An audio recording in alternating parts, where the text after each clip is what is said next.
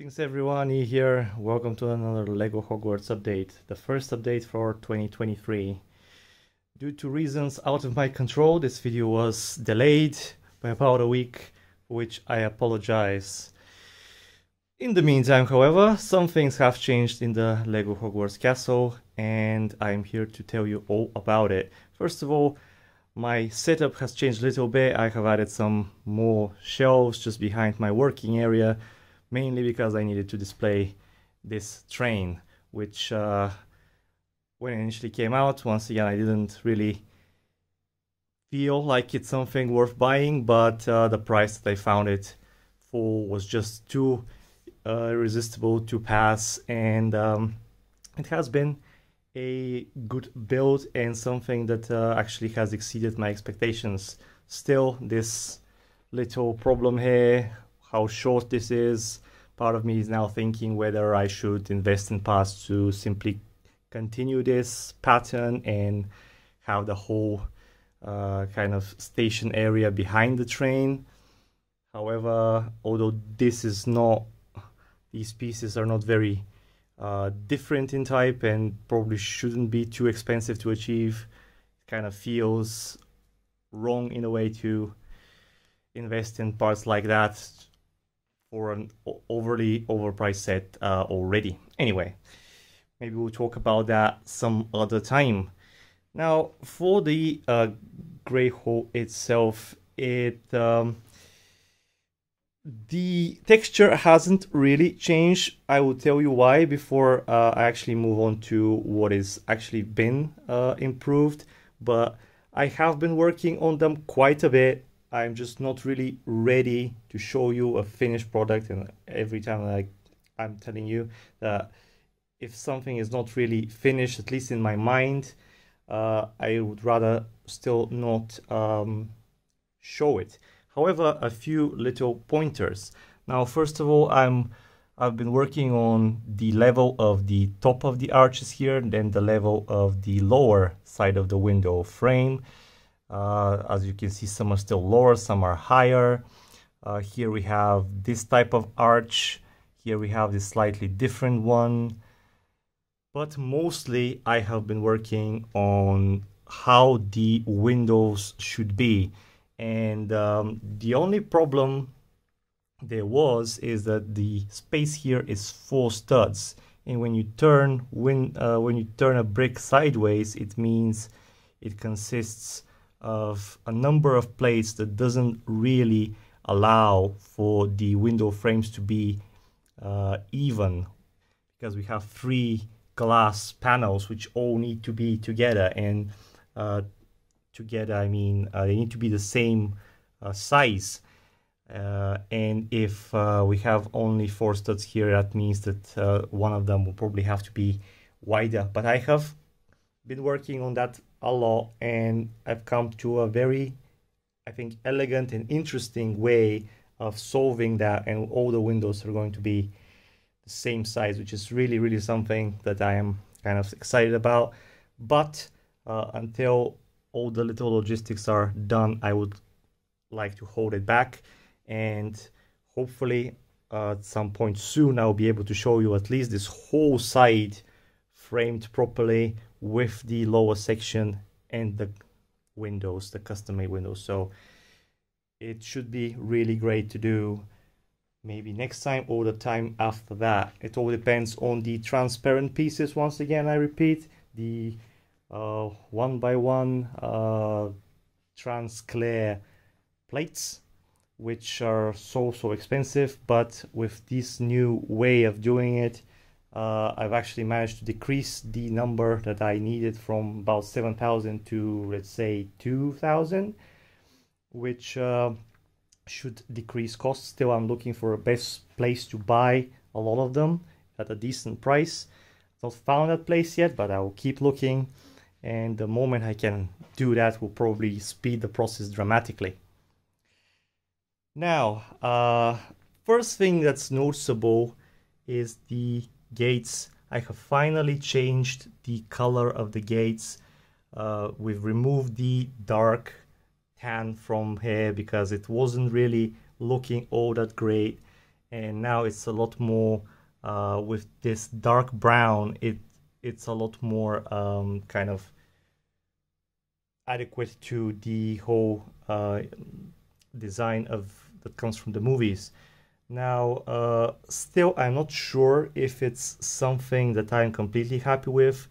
I'm exploring perhaps changing these 1x2s with 1x2 tiles, and then maybe replacing these 2x2s with the same ones with a jumper. So basically swapping the two.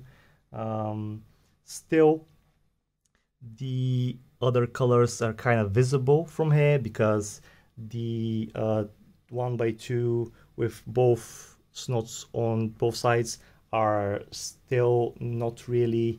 We need about, I don't know, like 30 I think of them, so we can build texture on both sides of the gates, and I have still to find a good seller that kind of offers them at a decent price. So the other section still doesn't have texture, the other side of the gates. The other thing that I want to show you is here behind the gates. So I'm going to remove this so we can actually see. And now that we've removed this and we've actually have better visibility over here, the way that these gates are attached is the same. I think this is a good way to have them positioned and attached because they're pretty heavy, and this way these kind of frames are not really visible when we put the courtyard module. Now the other thing is the knights.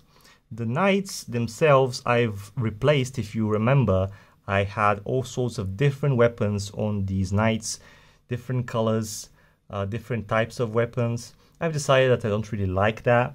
Instead, we've placed these identical swords everywhere, and I'm going to combine them with a shield, which I think it's pretty nice because the way I have placed the swords in their hands, the shield will kind of hide this side of the sword, so they're holding it behind the shield in a very emblematic knight pose.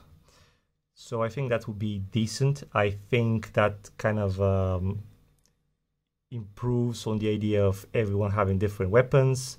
It was just a bit too chaotic for my preference. I know that variety is always a great thing, but I think in this situation, them having the same kind of weapon is good enough.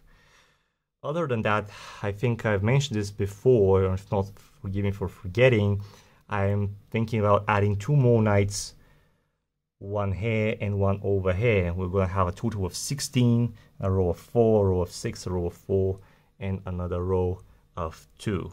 And I think that's the last, actually, I hope the last kind of part of doing these knights, because I really would hate to go back inside here and do any more kind of destruction and having to rebuild stuff again.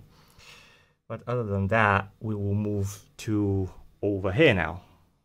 Let's move on to what actually mainly I've been working on since the last video, and I mean namely the extension of the little alleyway that goes around the Great Hall. So I have added 2 more modules. Before we had these ones here, up to here I believe it was. Now here it was a bit more complicated, and let's get into that. Now the main thing was this rock work. I had to remake it from scratch, and the reason behind this was that once we place this whole kind of building on top of a rock mound, these plates here will be hidden, and there will be a rock kind of bounders here all around this fence. And the idea is for this rock to be going from here and the pathway to be above this rock slope, and then for the same pattern to continue over here. But remember that the most important thing is for all these things to be detachable very easily. So you see how the rock work kind of blends together. At the same time, everything here, these rock pads, must not be attached to the other module. So if we lift everything here up, so let's see, we remove this section here. See how the rock work must not be attached to this module. So all three modules need to be separated and not attaching any studs to one another, yet it all needs to blend together when it's put next to each other. So that was really kind of tricky to do and important for my own satisfaction to achieve. Once again, this whole rock work is removable, and here is how it looks when everything is detached. So it all kind of fits together when it is in its spot, but other than that, it can be removed. And now the idea for this whole pathway is to continue around the building. Over here I have extracted this cover because it will have to be remade, and I have started on yet another of these little kind of segments. I think another 2 or 3 will be plenty enough. The idea is for this to reach all the way here and maybe up to this section here. In a corner there will be another pathway where it reaches maybe a little entrance here where the grand staircase should be, or maybe it will continue even around it, but probably to end somewhere around here. We don't want to continue this pattern forever. That reminds me that probably these trees will be moved in the end, because here they just don't really feel like they're at home, and they're covering way too much of the building, and I feel like it would be a lot better if I end up moving them over here in the corner. Either both of them or at least one of them should be placed over here. It will be a much better place for them. Now everything is fit back together, and if you don't know that these plates here are removable and that this whole section here is formed of 3 different pieces that are all separate, it's really not noticeable at all, and that's kind of the point. Now you may notice one figure here, and that is a figure of the wife of a subscriber of mine. I have mentioned this before, that anyone who wants to be part of the castle with their signature minifigure is always welcome to add it. I already have the minifigure of this person right over there, and I believe I have mentioned it before. But yeah, now his wife was very eager to be part of this as well, and although her initial desire was to be placed in a completely different part of the castle, of course that part is still not built, so for the time being I have placed her here in the garden, performing a spell on this her pet parrot, trying to turn it into something. Of course, if you'd like to be part of the castle with your own minifig, you can always feel free to contact me in my email that you can find on my profile, and I can tell you how this could be done. I always appreciate when subscribers contact me and are passionate about what I'm doing. So I'm really, really grateful for that. Thank you once again. As for the already existing part of this whole thing, it's all really coming together quite nicely. I have went back a little bit and done minor changes, which were, however, probably not really noticeable to most of you, but are time consuming. Like, for example, changing most of the branches on this tree, because we had many green stems on the tree itself, but I replaced them with all brown ones, and if we zoom in we can probably see that there is no green here whatsoever now. Not really noticeable, but at the same time it freed a lot of the pieces to make a lot more flowers, which is something else that I have done. I have added a lot more flowers all along the pathway, and also I have remade them slightly by making them a bit more, let's say I've just added a bit more variety to them. I was really conflicted between whether I should make the same pattern flowers all the time, which would make piece intensity a lot easier. However, I decided to look a bit kind of unappealing if everything was exactly the same and we saw rows and rows of flowers with exactly, for example, 3 yellow petals, and then everything else would be the same spot and every piece would be identical. So I decided to make them kind of the same, but chaotically adding a few more colors here and there, and the patterns are not always the same. So that kind of brings a little bit more a unique feeling to it when you look for it, when you look at it from afar, or even when you zoom in and you kind of examine each flower individually, if that's your thing. So I think that kind of adds to the whole immersive feeling of the whole atmosphere. Of course, once again, we have the benches, the braziers over here all along the pathway. I've added some fairies here and there, some pixies, even a bat here. And if you zoom in, you can see that there is actually a little home for him behind him. There is like a hole in the stones where he lives. I didn't want to make it too big or too visible. It's on purpose. And obviously try to put some more leaves here and there just to make the rocks a little bit prettier. Now this section here I'm kind of questioning, kind of left it like a little bit like this, a bit more simpler. Might hide it with something, or might just end up replacing it with a bit more complicated rock pattern. Other than that, I feel like this whole detail really improves on the overall look of the building, and I'm actually really excited to finish it. And it has been very time-consuming effort.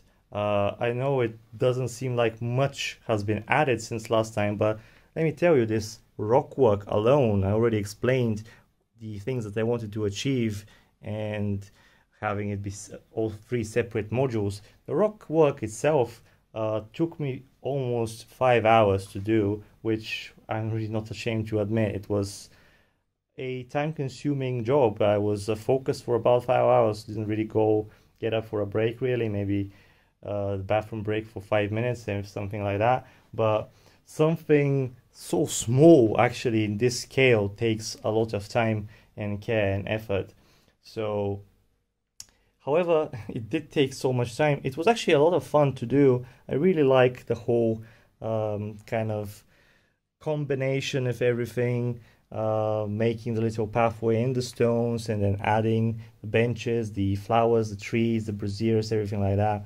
In the end, I will even add various minifigs who are walking here around the Great Hall, and I feel like it would be even greater when all this is finished and the rock work here is even complete. And the texture, of course, can't really wait for the texture now that I have done this side here. And once all my final pieces are here, for the next time I show you, it should be, at least the framework here on this side should be done completely. Probably no windows, but the whole side here will be with the new texture. And I feel like once the whole kind of outside of the building is updated alongside with the flowers and everything else, it will really look like something very appealing, even when you zoom out or when you go in and look for individual details. That being said, I think that's pretty much all I have for you today. Once again, I would like to thank you for following me, for all your support throughout this year and a half has passed since I've created this channel. All of your positive and informative comments and feedback is very appreciated. So if you would like to keep updated with what's going on, feel free to subscribe and follow me on Instagram, join on Discord for a discussion, or if you have any inquiries, you can always follow me and poke me on my email address that you can find on my profile page. So thank you for watching, stay healthy, and I will see you very soon with more updates, always detailed, and always everything that's been changing since the last time will be discussed and will be shown. on this channel, as it is, well, I guess tradition. See you next time. Bye for now.